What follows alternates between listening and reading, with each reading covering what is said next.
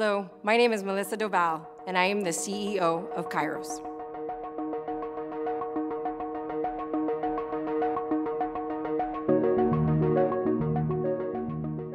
The best part of this for me is the fact that I get to help come up and be a part of this emerging technology and create something very, very cool that is going to change and define how we transact, how we do business, how we move about the world.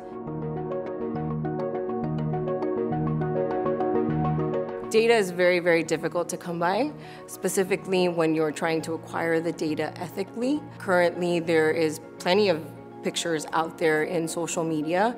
However, most people have not given us permission to use it to train our algorithms. What we're trying to do is find individuals who would contribute their data to train the facial recognition algorithms.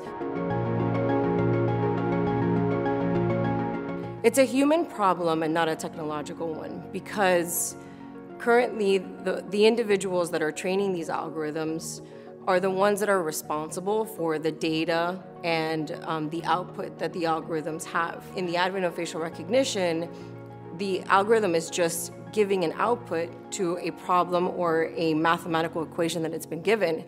And that output is then taken by humans, and a decision is made by the humans to take action on it.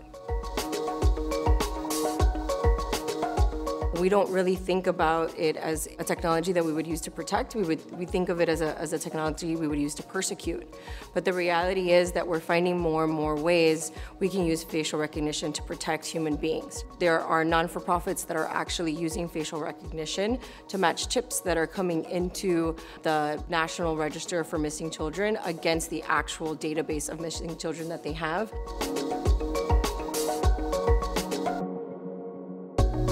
It's going to become a market differentiator for companies to be more ethical. I think what's going to end up happening is that you're going to have to walk into a location and they're going to notify you if you're being filmed and if they're using facial recognition, and that's going to be a choice that you're going to have to make when you walk into a location, whether you consent to it or not.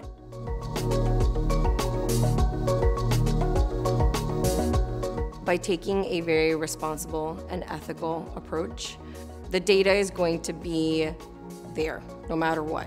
Whoever is going to be responsible for this data needs to take extreme measures to protect it. As it starts to become widely adopted, these threats and these attacks are going to become more widespread. And we really need to identify how to protect individuals' privacy and their data, and that's paramount to anything else. What actions we take as a result of all of this data that is collected needs to be monitored, needs to be measured, and there needs to be some limiters placed on what can be done with it.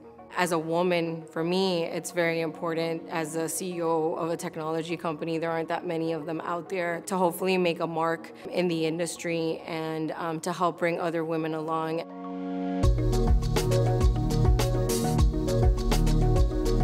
Being able to work with some of these non-for-profits that are helping identify missing children and rescuing them, for me, it'll be the biggest achievement of my life, other than my son, and probably contribute to my life's work, and I'd be good after that.